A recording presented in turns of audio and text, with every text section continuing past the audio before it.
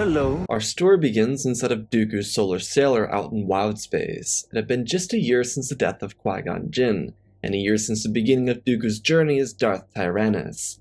He was looking for more potential allies for his cause, and his navigator malfunctioned, which had him landing outside of a planet he did not recognize. Most of the systems in wild space weren't too familiar to him or the rest of the Republic anyways. Dooku looked at the navigator and noticed that it had a fried chip, so he'd have to manually fix the droid and then use it to get back to somewhere that wasn't wild space. He looked around the cabin for another chip before he got a signal from the cockpit. It was a transmission from the surface of the planet, and the transmission came from a civilization that called Zakuul home. They were a nihilist people, but they also hadn't interacted with anyone in the rest of the galaxy in centuries, or was it thousands of years? Dooku wasn't sure. There were legends of people beyond the core and beyond the mid-rim that had weird beliefs and a history that spanned thousands of years. He responded to the transmission, one that hailed him to the surface of the planet. As he was pulling the ship down, he detected a large surge of energy, but all he could see is what seemed to be a terracotta army. Thousands if not millions of droids waiting to be used in combat. Dooku couldn't believe his eyes as he sped down to a landing zone and exited. He was greeted by a species he did not know, and they showed him friendliness. The Count would spend several hours on Zakuul, speaking with these nihilists and suggesting a proposition to them. He learned that they had used their military forces long ago with the Eternal Empire, and he understood that these droids were very powerful, definitely more powerful than the ones that were going to be mass-produced by the Trade Federation and Techno-Union.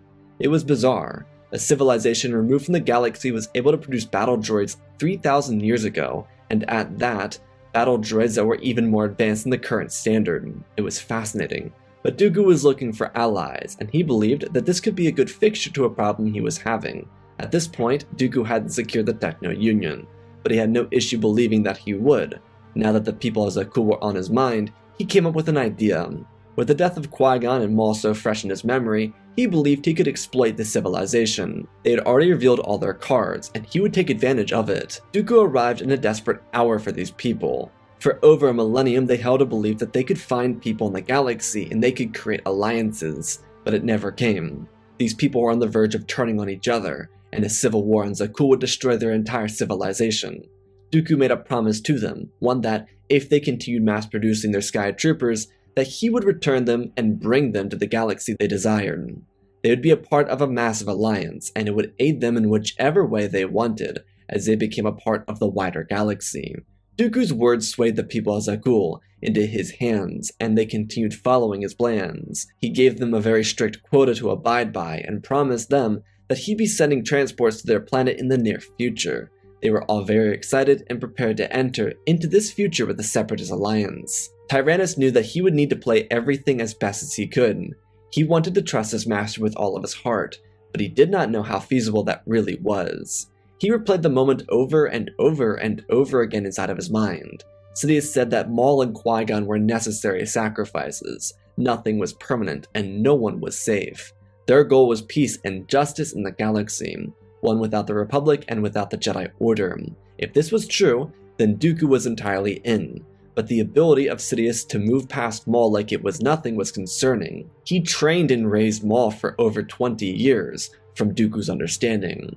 The Clone Wars weren't supposed to last more than 3, which meant that Dooku would know Palpatine for only 13 years as his apprentice. In other words, if Sidious could get rid of someone he knew for 20 years without batting an eye, then what would become of Tyrannus if he got in the way?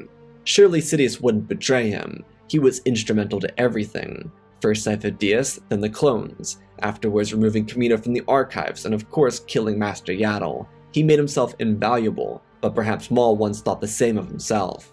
The following 9 years would go just the same. Dooku would never make any mention of the people from Zakuul or the Super Troopers to Sidious. These droids would be the perfect weapons against the clones and against any unforeseen threats. Tyrannus also noted that chances are, once he released these droids, the galaxy would change. Palpatine kept a tight leash on Dooku, and unveiling such a weapon would unnerve Sidious. Also, one thing Tyrannus was entirely sure of was that these Zakuul sky troopers outnumbered the amount of B-1 battle droids produced by the CIS. This was very imperative to his plan. Dooku's alliance with the Zakuul was one that he held in his back pocket, and he very intentionally gaslit them into believing he was more focused on them. Due to them not being in and around galactic circles, he did a little tug and pull. He'd give attention to them, and then pull it away. They'd crave his acknowledgement, and then he'd send them someone else, like Ventress for example. Dooku did this to keep them on edge and be extra loyal to him.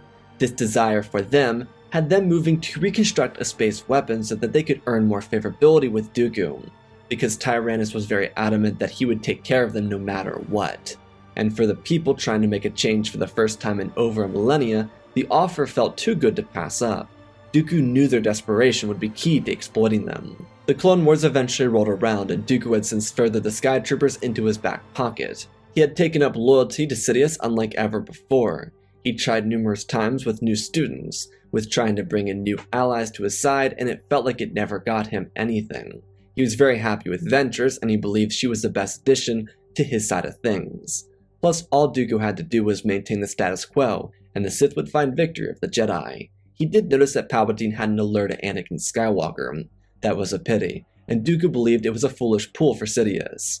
Over the course of a couple duels, Tyrannus proved to be the superior duelist. Sure, Skywalker was 19 and 20 across these duels, but that did not matter. He lost every time, and Skywalker even ran from Ventress another time. Why would Sidious even try to give Anakin the potential to join them?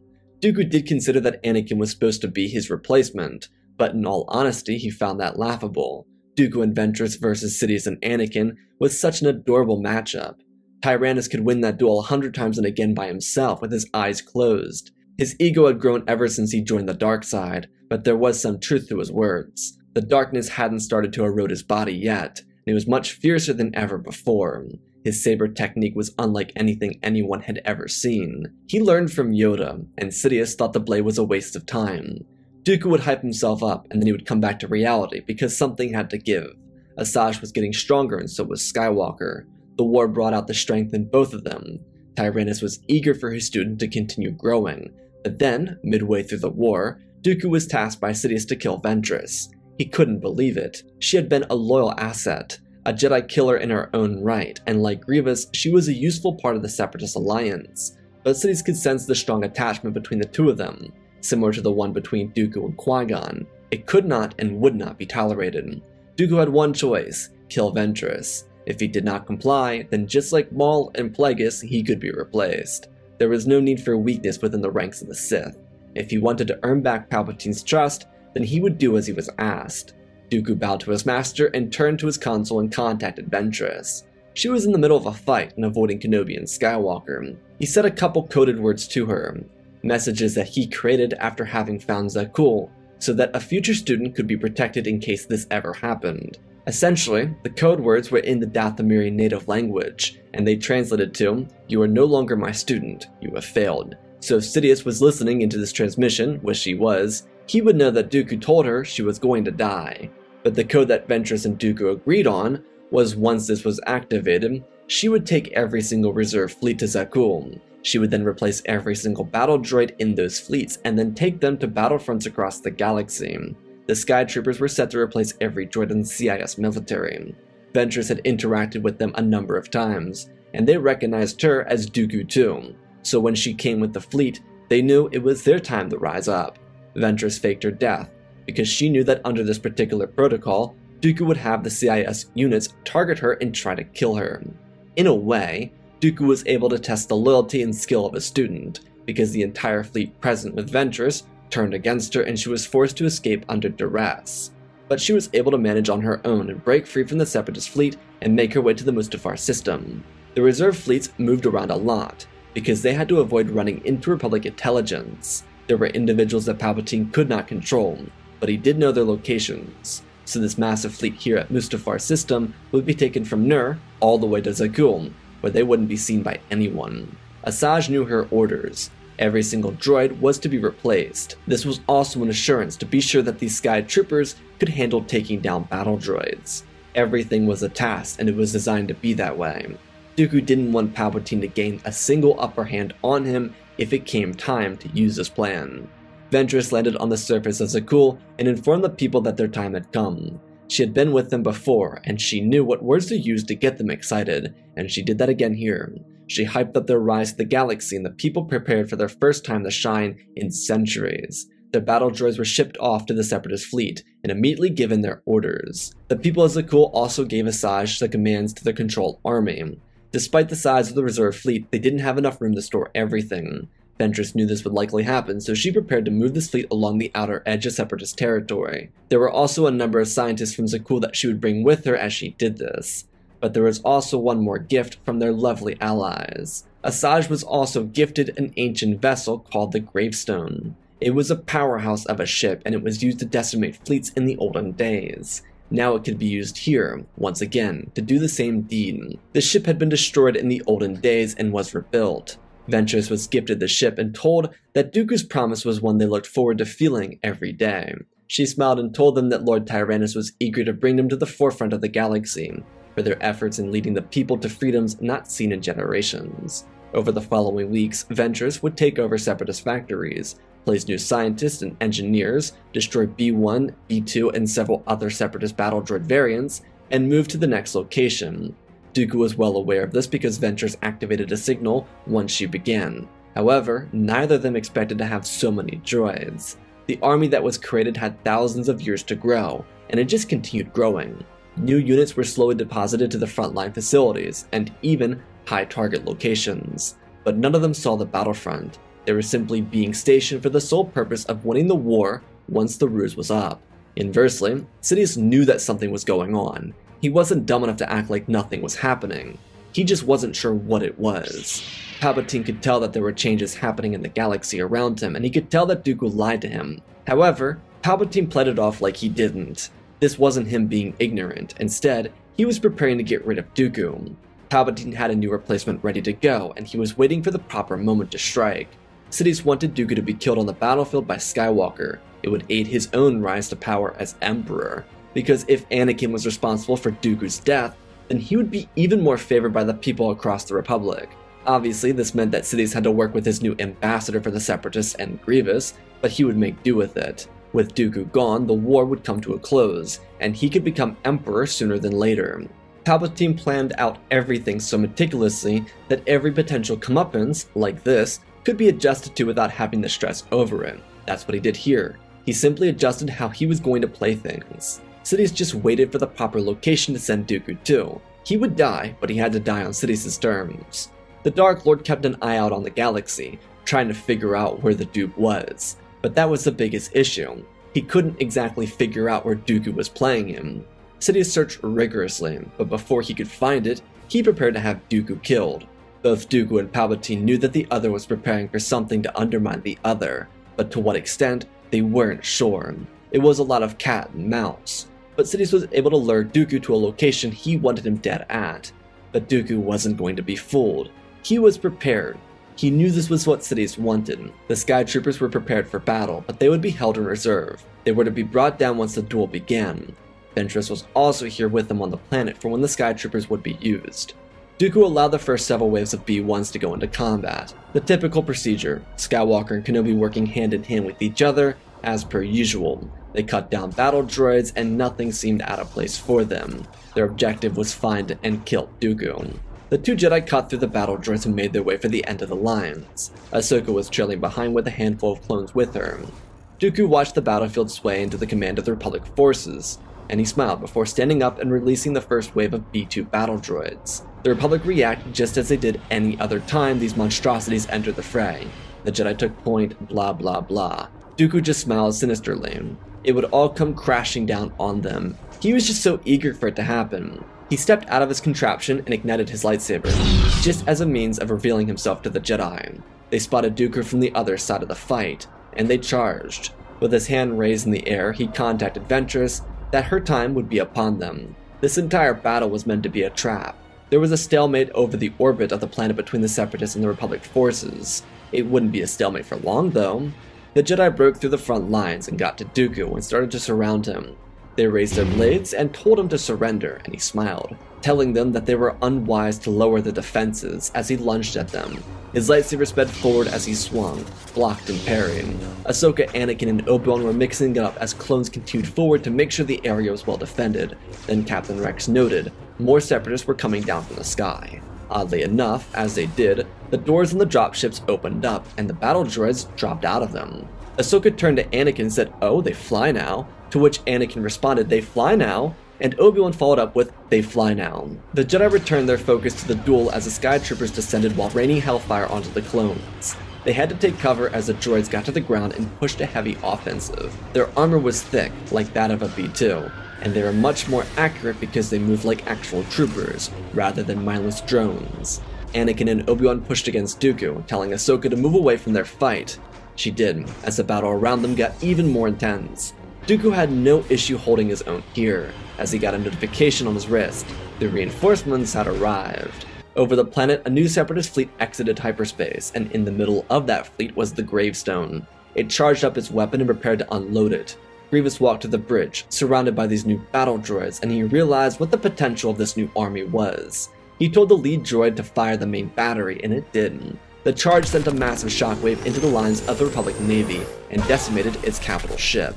The initial blast ripped through the Resolute, killing Admiral Yularen in the process. The blast followed outwards in the ship and crushed through support vessels. These included Venators, Corvettes, and everything in between. Grievous turned to the deckhand and told them to release all the Tri-Fighters and charge up the cannon again. On the ground, the clones learned that their flagship had been decimated and their morale dropped, especially as they watched their brothers get clouded by these new battle droids. Dooku grinned, thrusting his blade forward and sliding his blade through Anakin's dominant arm, before slipping under a strike made by Kenobi and kicking him backwards. Dooku soloed Anakin out, a moment he had been waiting for. No more holding back, no more patience. His only objective was to kill the prized possession of Darth Sidious.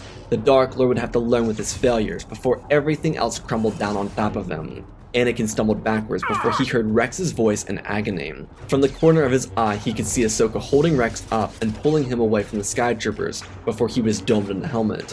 The panic in Ahsoka's eyes made waves into his own heart. Anakin tried to channel the dark side, but he was far too inexperienced this early into the war to handle what was coming. Dooku spun under Anakin, dropping his lightsaber and catching it in the other hand as he dragged it across Anakin's chest. He thrusted his hands forward, sending out a burst of electricity. It covered Anakin and he slammed into the dirt. Obi-Wan looked to Dooku and they locked eyes, before Obi-Wan ran past him to get to his student. Asajj landed behind Dooku as Kenobi ran by. He turned to her and, almost in a whisper under the sound of the battle around them, he told her to kill the Padawan. This fight was won. The clones could be heard running away and crying out for reinforcements, but they weren't coming. The fleet was now gone. No one was answering their pleas for help. Asajj would hunt the Padawan and make sure she was dealt with. Dooku, on the other hand, walked towards Kenobi, who was holding a student in his arms. Qui-Gon died in his arms, and now Anakin too. He was heartbroken and wishing that it was him instead of Anakin. Dooku told Obi-Wan that he should have joined on Geonosis, but it was too late for that now. He could only see what he could have had. Obi-Wan turned with anger in his eyes and told Dooku that this wasn't victory, it was villainy. Dooku smiled with a chuckle and told Obi-Wan that he didn't understand true villainy. He served Darth Sidious and the Republic. He told him on Geonosis, the Sith control everything. Palpatine was Sidious. He called Obi-Wan a fool for not seeing it. What a tragedy Qui-Gon didn't teach him everything. It's a shame too. Kenobi would have made a fine student. He looked up, and just as Dooku killed Master Yaddle, he brought peace to Obi-Wan Kenobi with one final strike. Dooku turned his head to see Asajj strike down Ahsoka, before he turned back and made his way to his solar sailor and lifted off. Grievous informed him that they found victory, and the new Dark Lord told Grievous to prepare to move out again. The death of Skywalker, Kenobi, and Tano would make headlines galaxy-wide. Fear began to set in. Was Palpatine the right leader? Were they ever going to escape this stalemate? What would become of the Republic? This death didn't just tell the galaxy that the war wasn't in their favor, it told the galaxy that their chances of survival were slim to none. The only reason anyone knew about this is because Asajj Ventress showed the carnage of the battle, informing the Republic that this is what the war cost. Clones were slaughtered mercilessly, and the Separatists defended the people of this planet from their carnage. It was a Separatist propaganda pop-up. It ended with suggesting that Palpatine was a war criminal, and he should face proper punishment once the Separatists reached Coruscant. The Separatist fight was for freedom. In other words, everything the Republic said it was doing. The best part about this little pop-up is that no one knew that the Sky Troopers were real. B-1s and B-2s, which had been associated with the war effort, were shown in the background, not Sky Troopers. Ventress spoke with pride, and she promoted the image of the CIS movement, one of freedom from corporate greed, and free from the enslavement of the Republic. Such enslavements were highlighted by the child soldiers fighting their war. Palpatine was furious. He hadn't ever been filled with so much rage. But this was a loose cannon. Someone like Dooku couldn't be allowed to tarnish his reputation, kill his future pupil, and upend his war effort. So Sidious called out to every Separatist command stationed and issued out Executive Order 99. This would turn all the droids against their Separatist leaders. But there was one issue. None of these droids, not the B1s or B2s, not the commandos or Magna Guards, not a single one of them would stand a chance. Their little revolution began with a puff of smoke. B1s may have had massive numbers, but not even their numbers compared to the Sky Troopers. So while the Separatists continued pushing their offensive, they had a miniature civil war. Because their units were all battle droids, it didn't do anything to Separatist morale. Sure, the Separatist Council was killed, but who cares about them? They weren't needed for the continuation of this plan. All that was needed was victory, and they weren't meant to see the sunrise of a Separatist victory. They were placeholders for a future council that Dooku actually wanted, and with his Sky Troopers manning not just every vessel but every tank and weapon of mass destruction, he didn't need to worry about what they could or could not offer. The Clone Wars continued and morale of the Republic continued to descend. They were getting crushed in battle after battle. Clones on the front lines were forced in their positioning. Only silver lining in any of this is that the Separatists didn't mass-produce the gravestone, but it was their most protected vessel. It had no issue ripping through any Republic fleet it came across, and instead of Grievous failing like he had with the Malevolence, Dooku and Ventress manned the super weapon. However, there was an issue brewing. Dooku had used his little gaslighting trick long enough on the people of Zakuul. They told Dooku that they wanted their proper representation in the galaxy, or they would turn their droids against his forces. Having just survived one civil war was more than enough for Dooku. But now that these foolish people from Zakuul thought that they had some sort of leverage, they tried to make a move against him. Dooku wouldn't stand for that, and he told them that he would be by to bring their representatives to Raxus, where they could make their stand in front of the CIS government. Instead of going with a vessel of transport, the Gravestone and her supporting fleet arrived out of hyperspace. The people of Zakuul programmed failsafes into their droids. However, due to outdated technology, Dooku just needed to block their signals, and that's all he did. He stood on the bridge of the Gravestone and ordered all battleships to fire on the people. To call it a massacre was generous. Dooku killed everyone on the planet. The entire ancient civilization was wiped off the map. He had no intention of allowing these foolish people to dictate what he did with the military they gave him. Dooku wasn't finished yet. He needed one more victory before pushing for Coruscant. Earlier in the war there was a battle at Kamino, and now Ventress would have an opportunity to lead a successful attack on the cloning planet. It would be very similar to the battle that killed Kenobi Skywalker in Tano. A massive space battle and an overwhelming defeat on the surface, ending with the cities being sunk below the ocean of Kamino. The issue for the clones wasn't fighting in space. Their issue was holding their own on the ground. Their droid poppers were iffy. Sometimes they worked, other times they just didn't. The training was good, but it was like they were fighting themselves. The Sky Troopers didn't walk slowly in a formation until every single one of them died. They moved with speed, they fought with precision, and they were unstoppable. No matter the counter the clones tried to use against them, it didn't do them any good. They simply couldn't find a way to seize a victory. There were some Jedi generals that were able to provide a stalemate, but if the Jedi did that much, he or she would lose half of their unit. The price of a stalemate was too much to bear, and the Jedi were forced into an uncomfortable predicament. Due to losing Skywalker and Kamino within the span of a month, Palpatine elected to have not just more, but every single emergency power, essentially making him the supreme leader of the Galactic Republic. He really didn't have any checks or balances onto him, and so he enlisted a massive call for a militia fighting force. But there would be no point. Not because the fighting got worse, but because it simply stopped. The CIS stopped making a move against the Republic, and it didn't make any sense. Palpatine was furious. He tried everything to mediate the situation after Skywalker's death. He tried to force the government to turn on Dooku. He tried Order 99. He tried to get CIS worlds to rebel, but none of them would. The Republic was in a bind, and no one would join them. He sent bounty hunters after Dooku, but anyone who tried died. They simply couldn't hold their own against the Sky Troopers, Ventress, or Dooku. But it wasn't over there. Because the Quiet was the one that came before the storm, the CIS forces used a backdoor route that Palpatine gave Dooku, so he knew how to get to Coruscant when the end of the war came. Palpatine used his emergency powers to pull all the forces back from around the galaxy, which elicited a reaction from the Jedi and the Senate. So in the process of leaving every other world undefended from a Separatist attack, which didn't happen because they stopped attacking, Palpatine was seen as too corrupt by the Jedi and the Republic itself. They tried to mediate his mediation, and the Jedi arrested Palpatine, bringing him to the Jedi Temple. The Republic tried to place everything back together, and while they were rerouting fleets, the Separatists arrived at a hyperspace with 3 massive fleets. Not just their main fleet, but the one from Caeda Neimoidia, and their reserve fleet, the same one that had been bouncing around before the Sky Troopers actually showed themselves to the galaxy. The Battle of Coruscant was huge. CIS and Republic forces countered each other, but the Republic was at a disadvantage. Aside from this being the deepest the CIS ever got to the core during the war, the Republic was out of position. The Senate was trying to move all the fleets back to their original locations, so there were ships preparing to jump to hyperspace, and the blockade defending the planet was behind everything, so when the droids came out of hyperspace, they couldn't use their firing line. This allowed the Separatists to move into position. Grievous led from the invisible hand and pushed a pincer maneuver down the middle of the Republic line. When it got halfway through, the fleet booked it to the port side and allowed the gravestone to open fire. This blast decimated the vessels in the bottom line, crippling the Republic fleet almost immediately. Obviously, the siege of Coruscant wouldn't end in the span of a few minutes, but the first 30 minutes of the fight were an absolute nightmare for the Republic. Admirals Tarkin, Rampart, and Coburn were killed in the first leg of the assault. It left the crews of the vessels unprepared for what came next. The pincer maneuver was pushed down again through the remaining center lines as all the heavy support ships moved to defend the gravestone. Dooku pointed ahead and the droid forces moved through the atmosphere. Palpatine tried to force his way out of the Jedi Temple, knowing that it would be a target, but the Jedi had abandoned it. Not entirely, but they were trying to move a defensive force out.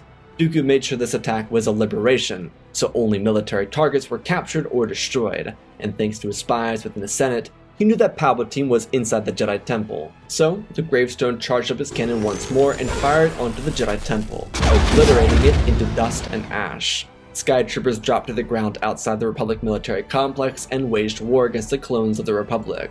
The people of the capital watched in horror as their troopers fought to the bitter end. Jedi that weren't killed in the temple fought with their men outside these complexes and in space, but it never got them anywhere. They were crushed, and the few Jedi that tried to board the gravestone were either killed by Sky Troopers or gutted by Dooku and Ventress. As the Battle of Coruscant waged on, and more Republic military forces abandoned their stations to help protect the capital, CIS forces jumped into Republic territory galaxy-wide and took over planets with very little resistance. The most of anything that came from it were the deaths of clones and the few militia forces recruited in the past few days. When the smoke cleared on Coruscant, there was a painful ambience. The symbol of the Jedi was gone, the clones massacred, and people in total fear of what was to come. But Dooku wasn't here for oppression. He was here to make good on a promise he spent years neglecting. Due to his servitude to Palpatine, he forgot the entire reason he abandoned the Jedi Order to begin with. And now, the war was won. He could see that everything he had done was worth the effort. It was weird. It was like once he won, he didn't know what to do. The Sky Troopers were the most effective unit he could have used. The few remaining clones in the galaxy were able to start outmaneuvering them, but at this point it was too late. The war had run its course. The victory at Coruscant identified the end of the Clone Wars, but there were still people willing to fight back against the CIS. They just couldn't do anything. Part of the reason the clones were so effective against regular battle droids is that they had time to plan against them. They trained against them their entire lives, just like the simulations. But in the time between their first attack and the Battle of Coruscant, the clones were able to devise a single strategy to slow their assaults. But by the point of them slowing their dilemma, the Republic government had collapsed. Dooku and Ventress moved into the Republic Senate and informed the galaxy of their intentions. The irony about the Separatist movement is that it went against everything Dooku initially supported. He went against the Republic because it was greedy and corrupt, but the same could be said for the Confederacy. So instead of naming himself Emperor or Chancellor, he renamed everything to the Intergalactic Parliament. He told the people of the galaxy that he had a vision for a galaxy that didn't have Jedi or Sith, one that didn't have politicians groveling over the feet of their corporate overlords. The Jedi and the Republic sold themselves and their constituents out for credits and power, and Dooku wanted no part of that. He played a role for Palpatine so that he could eventually be a part of a new order.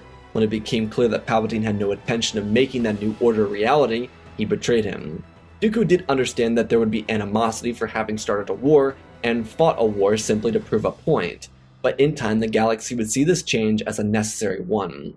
Due to Dooku not being a true Sith, at least not in his own mind, he disregarded the religions of Jedi and Sith, and sent Grievous out to finish his lightsaber collection.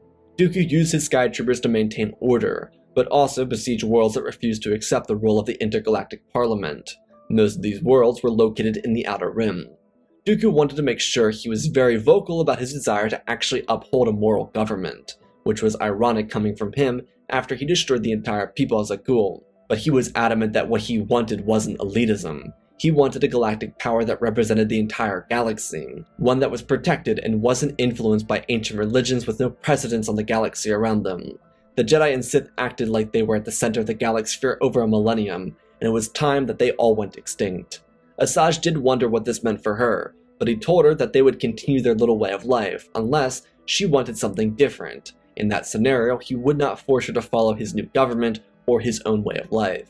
Asajj had her own feelings, and she was split about the entire thing. But she did decide in the end to leave Coruscant and go back to Dathomir. It's not that she held any resentments for Dooku, but she felt like she had served her purpose with him. It seemed like they accomplished everything they set out to have. Dooku understood and decided that instead of a Jedi or Sith order, he'd back away from politics as the Parliament started to move in its new direction, and he would form his own new order. It wasn't really an order, but it was a means to help Jedi out who didn't want to be Jedi, and help them become something more. This little gift that he gave the former Jedi would be one that have a similar effect as the one he left for the rest of the galaxy. While Grievous still controlled the gravestone, he won and conquered all. The benefit of killing Jedi was he was able to enjoy the life of a victor. He didn't need to fight anymore, but he always found his ways. After the Jedi were gone, it was the Outer Rim. After conquering the Outer Rim, it'd be other galaxies. Due to his cybernetics, Grievous could live long beyond Dooku, and he'd be hailed as a hero of this intergalactic parliament.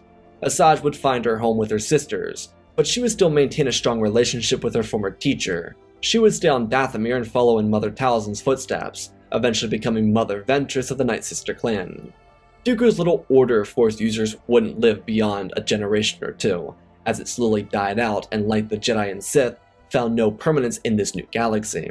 The Intergalactic Parliament was left to its own devices with Dooku stepping away from politics, but they took his threat seriously when he left. He promised them that if they didn't fulfill their mandate and their actual objective to the galaxy, then Grievous would come back and do everything over again. Grievous had control over all the Skytroopers, despite working directly in correlation with the government as its standing military force. However, despite being the standing military force, Grievous vowed to keep his promise to Dooku. The tragedy for Grievous is that he would never find out that it was Dooku who almost killed him before the Clone Wars. Dooku would be able to retire away and enjoy another 12 years of life, watching the galaxy he helped form. As the Skytroopers he brought to the galaxy, the ones that dismantled the Confederacy and the Republic, maintained their mandate to not just the galaxy, but the people of the galaxy. And that, my friends, is our grand tier story. Again, special thanks to Benjamin Wells, Jango Fett Clone, Ben Ingram, The Big Red Pure Mark, Diamond Constant, Lord Tib, Darth Nemesis, CC2024, Galvin Gaming, Tristan Mandalore, Sir William 1767, Darth Revan, Grandaddy Bane, Laliand, Sky Guy, Penguin, Cullen Rooney, Sharkman Dory, RJ38, Nick, Michael Erlanger, The Last Jedi, Apollo, Weewu 670, Annika Stank Runner, CT7567, Toaster Oven, Oz of Oz, Darth Nox, The Eternal Padawan, Joshua Tem, Johnny DeGuin, Sith Skeleton, Jedi Sloth, Mr. Yeet Gamer, Lord Cali, Gunley 66, Mammoth Studios, Anakin003, Lord Draken, Fortis League Star Wars, Airbus, Rex Wolf, Man 3 First Names, Darksaint46, Baron Joshua, and then for supporting the channel, smash that like button. For the other things, check out the Patreon or whatever. Otherwise, let's talk about this story. So the premise was to find the Skytroopers and bring them to the forefront of the galaxy to serve with the Separatists. And I wanted this to be like a back and forth plot. I knew that technically it'd be a neutral ending when I kind of started going into this, but I didn't know how I'd get there, and I wanted it to go back and forth. I felt that having the Skytroopers have more numbers than the actual battle droids of the CIS would be something interesting. They're sitting on a planet for 3,000 years, not really doing anything, so I wanted it to be kind of like the terracotta army they have in China, but actually something that's real, something that can come to life and do the job it's supposed to do. And so that's kind of where I went from there, and that they just continued multiplying. And I wanted them to be a fearsome opponent. As for the gravestone, I wanted to bring that in as like a backup plan, but something that Dooku wasn't initially going for because he didn't know about it, to be a part of this ancient civilization as a gift to him. But I wanted Dooku's dark side manipulation to be key in him winning, even though his motivations for winning aren't necessarily dark side. So, I hope you all enjoyed. I love you all, spread the love, and always remember, my friends, may the Force be with you.